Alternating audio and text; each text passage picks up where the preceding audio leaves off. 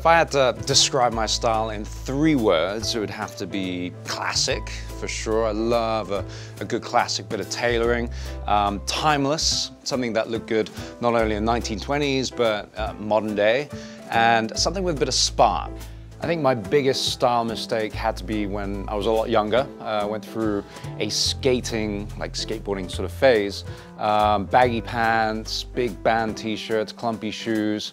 To top it off, I was terrible at skating for that matter. I think one of my great British style icons, especially sort of growing up as a young man, was Jude Law.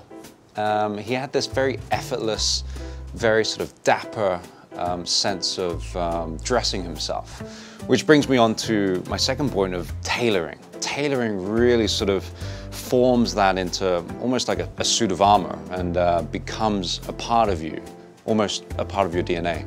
Now, for choosing my look for the premiere of Last Christmas, I decided it had to be elegant, but also festive at the same time. So we went with a tartan trouser with some amazing tailoring to complement my figure, as well as a black velvet double-breasted jacket, just to give it that richness to it.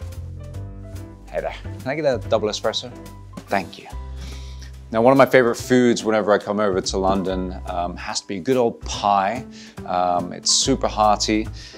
Favorite one, steak and kidney pie, loads of mash and plenty of gravy. Thank you very much. One of my favorite bits of London slang would be plonker. And you would use it in the sense of, oh, I went up to London today and I forgot my wallet. What a plonker.